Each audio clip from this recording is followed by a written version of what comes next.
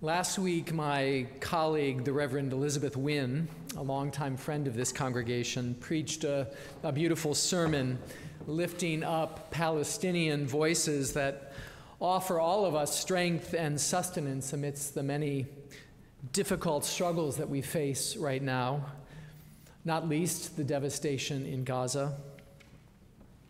In that same spirit, our music this week invites us to celebrate liberatory texts from the Jewish tradition and to the ways that these stories have inspired movements for freedom and justice the world over, not least the civil rights movement here in America. And so for our reading this morning, I've chosen an excerpt from the book of Exodus, one of the great freedom stories, in which Moses liberates his people from slavery in Egypt. And I want to acknowledge it's a complicated time to read from the book of Exodus, because there are some who would read part of its story as divine sanction for Jewish control over all the land, which is now Israel and Palestine. But at its heart, Exodus is a freedom story. And this morning, I'm seeking to reconnect us with its liberatory possibilities. My message is called Ablaze, but not consumed. And our reading is excerpted from chapter 3 of the book of Exodus, verses 1 through 5. It's the story of Moses and the burning bush. Moses was tending the flock of his father-in-law, Jethro, and he led the flock beyond the wilderness until he came to Mount Sinai, the mountain of God. There the angel of the Lord appeared to Moses in a flame of fire out of a bush. Moses looked, and the bush was ablaze, yet it was not consumed. So he said, "I must turn aside and look at this great sight and see why the bush is not burned up." When God saw that Moses had turned to see, God called out to him from the bush, "Moses." And Moses replied, "Here I am." And God said, "I have observed the misery of my people in Egypt. I've heard their cry, and I've come to deliver them. So I will send you, Moses, to Pharaoh to lead my people out of Egypt." But Moses said to God, "Who am I that I should go to Pharaoh and lead the people out of Egypt?" And God said, "I will be with you." Here ends our reading.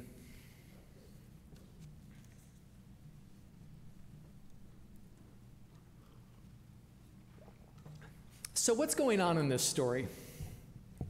Moses is a shepherd tending a flock of sheep in the wilderness.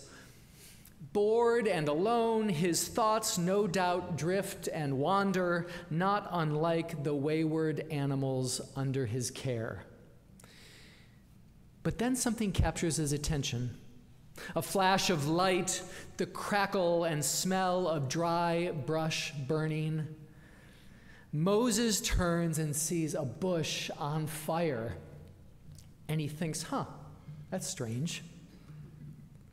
And the longer he looks, the stranger the sight becomes, because you see the bush is on fire, but it doesn't seem to be burning up. It just keeps burning and burning, giving off light, giving off heat. It was ablaze, said Scripture, but not consumed.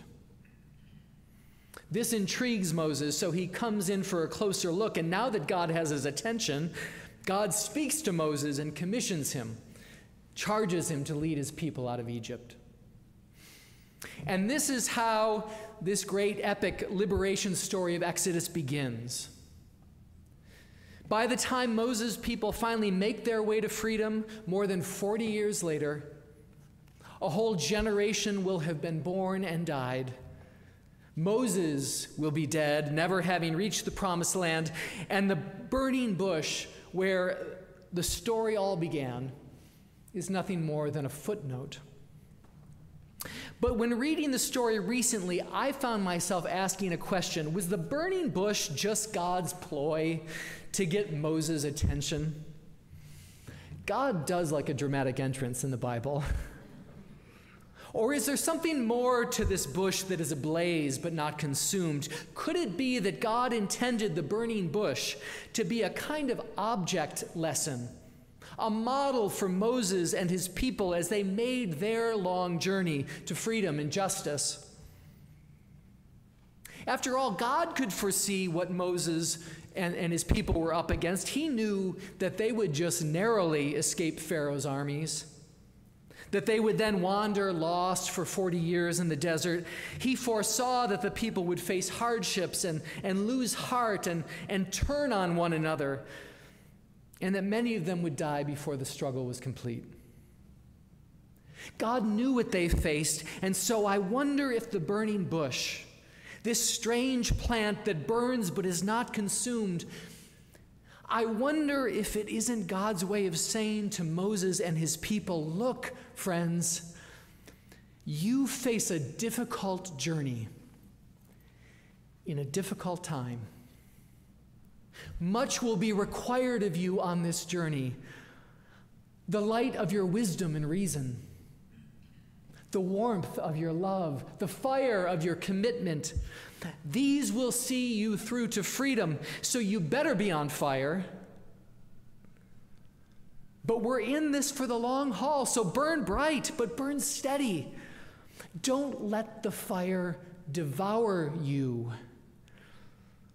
Be like that bush I showed you, ablaze, but not consumed.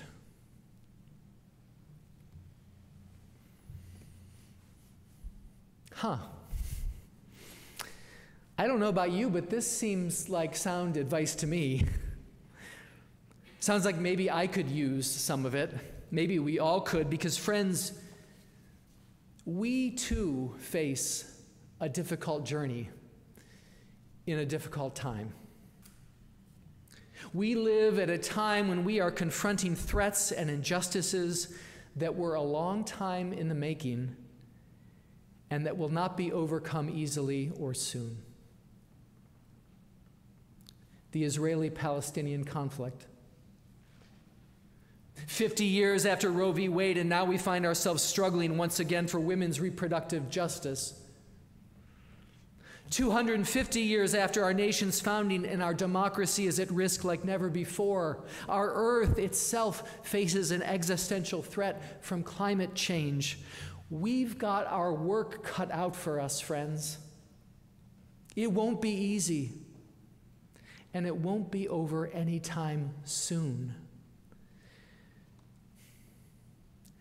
Sometimes in an election year, I notice that people can succumb to the fallacy that we're running a sprint if only we can get to November.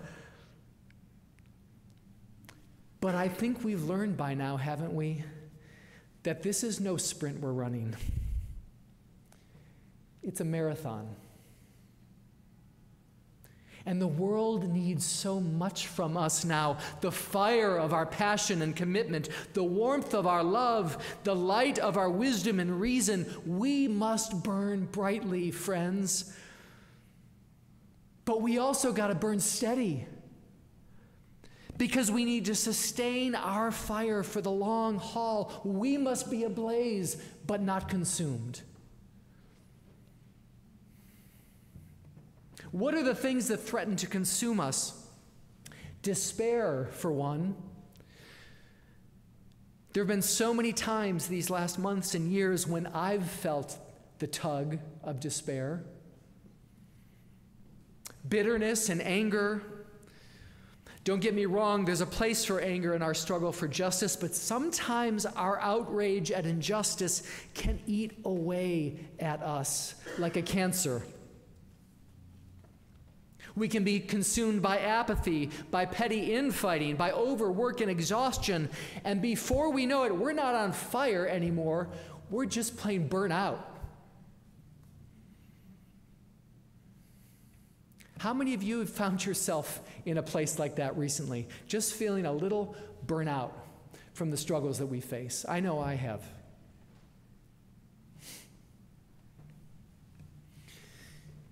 You know, if the burning bush provides us with one object lesson in sustaining over time the fire of our commitment, there's another mythic member of the plant kingdom that offers maybe a different and less helpful lesson.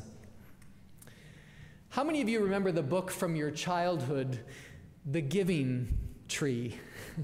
Anyone remember The Giving Tree? By Shel Silverstein. I still have my copy from when I was a child, and several years ago I took it down off the shelf to read it because I thought I might share it with my son. For those of you who don't know or remember the story, it's about a selfless tree who befriends a child and who gives and gives and tears up its roots and chops off its limbs, all out of sacrificial love for this child. And by the end of the book, the tree is a mere stump, a dead, sainted stump. What were we thinking reading that book to our kids? I mean, was the giving tree supposed to be some kind of model for self-sacrificial love? Was the message that in order to serve others, to serve this world that we love, that we've got to give up, that we've got to end up spiritually uprooted and chopped limb from limb? Incidentally, I saw recently that someone wrote a parody of The Giving Tree with this critique in mind and gave it a new title, The Tree That Set Healthy Boundaries.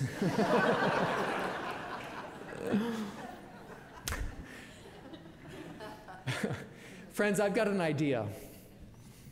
Let's be the burning bush and not the giving tree. Let's be ablaze but not consumed. How do we do that? How do we keep our souls supple and resilient on the long road to freedom? How do we sustain that fire and energy and love for the long haul? What's the fuel for our fire?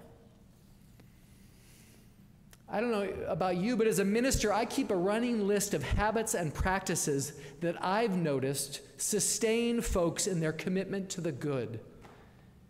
Things that keep us going when the going gets tough. And this morning, I'm just going to share a few things from my list and invite you to maybe share your list with another congregant after service.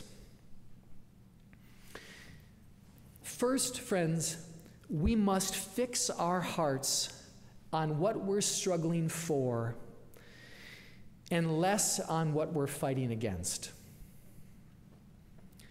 In our struggles for the good, yes and no are both powerful words. Both have their place. But I believe our yes will sustain us far longer than our no. Because our yes reminds us of that all our struggles have their origins in our love and care for someone or something. And that's where we need to stay grounded. We want to save our planet because we love and delight in the earth, not because we're angry at Exxon. We want to smart gun control laws because we love our kids and want to protect them, not because we hate the NRA. But it's easy to get it backwards. I do it all the time. Our anger can burn bright and hot, but it can also flame out real quick. Love, on the other hand, is a fuel that burns strong and steady. To remain in the struggle, stay connected to the love that brought you to the struggle.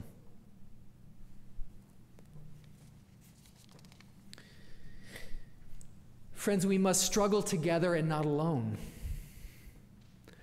Over the years, I've noticed that when the world seems at its worst, the people who have struggled most with despair, people I love, are the ones who are spending a lot of time alone in their homes, doom scrolling, or caught up in the anger machine on cable news. It's addictive, and it's soul-crushing. Whereas folk who exhibit resilience and hope are people whose lives are grounded in communities of resistance and joy, communities like the church where we can grieve together, share joys together, struggle together. Communities where we can practice forgiveness of ourselves and one another. Because look we're going to stumble and fall on the long road to freedom. We're going to trip over our shortcomings and the limits of our knowledge and experience. We're going to take the wrong path and double back again. And rather than calling one another out and succumbing to quarrels and infighting, let's be gentle with ourselves and with one another. Let's forgive. Ablaze, yes, but not consumed.